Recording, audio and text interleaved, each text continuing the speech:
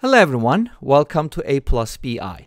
This channel is all about complex numbers, and in this video we're going to be solving an interesting equation. I'd like to call this homemade, but I've probably seen this problem somewhere, or maybe I thought about it. Who knows? Doesn't matter, right? No big deal. But we have ln z equals negative z. And z is supposed to be a complex number because this channel is all about complex numbers, right? And what's the channel called? aplusbi. So one thing to think about is, can I just replace z with aplusbi and go to the solution? Possibly. But one thing that's kind of missing from this problem is the modulus of z. If the modulus of z is not 1, then replacing z with something like a plus bi or r times e to the I theta, which you know is the polar form, right, is kind of painful, because if you don't know what r is, then we're going to have to deal with two variables. Maybe it's solvable. I haven't tried it. Please let me know if there is a solution by using one of these forms. But I'm going to do something differently. So what am I going to do? I'm going to put these two things into a nicer form, what I call t e to the t. Well, you could also write it as t times e to the t, right? It would pronounce the same, but you get the idea, right? It doesn't matter. So as long as these two things are the same, we're in good shape. Why? The answer is w, Lambert's w function. Because if you apply Lambert's w function on something like this or something like this, they give you t. Well, let's just assume that t is equal to t in this case so that we don't have a problem. Anyways, you get the idea. When I apply Lambert's w function to something like t times e to the t, then we get t. Isn't that nice? In other words, it's the inverse function for t times e to the t. How do we do that, though? There's actually two ways to do it.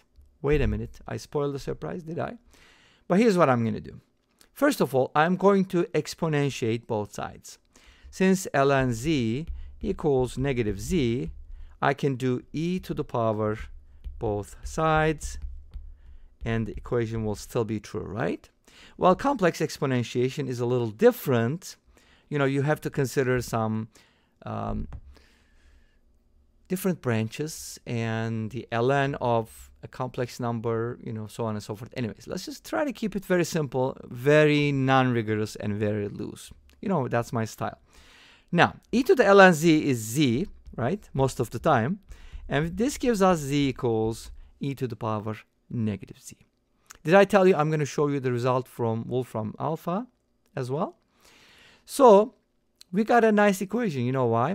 Because I'm going to multiply both sides by something. Let's go ahead and move this a little bit out of the way, like this. And then I'm going to, oops, I also need to do that here. So I guess I should put my equals sign here maybe. Okay. I'd like to multiply both sides by e to the power z. Guess what? That's going to give me 1 on the right-hand side. And t, I mean z, times e to the z on the left-hand side. Great. Because now I can apply Lambert's w function, can't I? Okay. Let's see. Now we're going to go ahead and w both sides. And that should give us the answer right away, because we're looking for z, don't we? We're looking for z. Z equals, notice that when you apply Lambert's w function on z times e to the z, the output will be just z. Obviously, we don't have a way to express Lambert's w function explicitly, but we can kind of express it this way. So z is supposed to be product log. That's what you usually enter into Wolfram alpha. This is also called product log because it kind of logs a product and gives you something nicer. So we can put this into Wolfram alpha and see what the answer is going to look like. But what do you think this value is going to be about? It's going to be about 0.5, 6, and 7. Try to remember that value. And let's go ahead and take a look at what Wolfram alpha gives us, right? And wait a minute. We have a graph, and the solution is negative. No, it's not negative. It's in the fourth quadrant, which means the x or z value, this is the z value, remember, is positive. You see that? Okay, and that's about 0.567. And when you look at the solution from Wolfram Alpha, did we get it wrong? Because we found W of 1, right? Well, they look different, but if you put this into a calculator, you're going to get the same value. How come they look different, but they give us the same answer, right? Something to think about. But let me tell you something first, and then we'll get back to this, okay? So now, when we did this multiplying both sides by something, remember we had ln z equals negative z, right? We kind of multiply both sides by something, and then we ended up with something else. So, we could do this differently. How? We could kind of bring these two together in a different way by using division. I could divide both sides by z, and that would give me ln z over z equals negative 1, right? And then I could write this z as 1 over z times ln z equals negative 1. And then could I get the t, e to the t from here? Absolutely. But you just got to play with the rules a little bit. So I can kind of write this as z to the power negative 1, or I can play with the z and write this as ln 1 over z to the power negative 1. You see that trick? Because the reciprocal of 1 over z is actually z itself, right? Hopefully z is not 0. It's not. You know that. Because it's not, it doesn't satisfy the original equation. You know, ln 0 is undefined, right? Even if in the complex world. Anyways. And now what am I going to do next? Bring this negative 1 to the front. Now, by the way, this equals negative 1, right?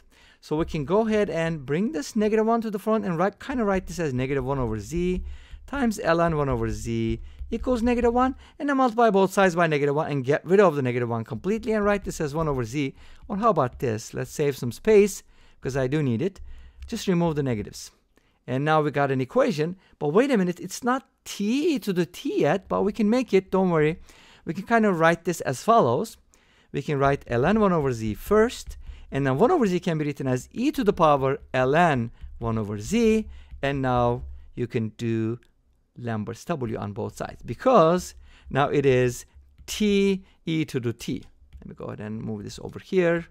And now I W'd both sides. How?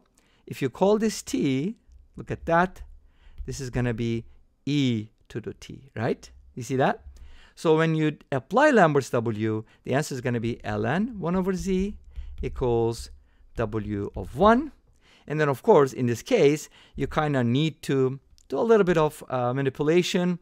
You can go ahead and write this as e to the power both sides. So e to the power ln 1 over z is going to be e to the W1. And that's going to give you 1 over z equals e to the power W1. And then by taking the reciprocal, z is just going to be 1 over e to the power W1, which is e to the power negative W1, which is what Wolfram Alpha gave us. But these two expressions are equivalent. And this brings us to the end of this video. Thanks for watching. I hope you enjoyed it. Please let me know. Don't forget to comment, like, and subscribe. I'll see you next time with another video. Until then, be safe, take care, and bye-bye.